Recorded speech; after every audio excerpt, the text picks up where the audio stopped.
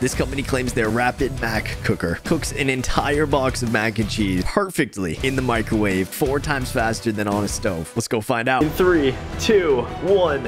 Okay, here we go. Boil the water.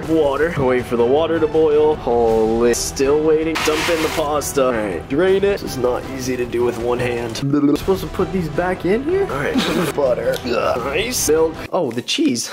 Oh, yeah. Cheese. All right, let's melt this time. Hey, what is it? 23.5. Rapid Mac. Pour in the mac. Add water to the line. Microwave. Here we go. They're bubbling. Back in for 2 more minutes. Open it up. Oh, butter. Oh, milk. Put that cheese in there, baby. And time. Ooh. But is it worth waiting the extra 15 minutes?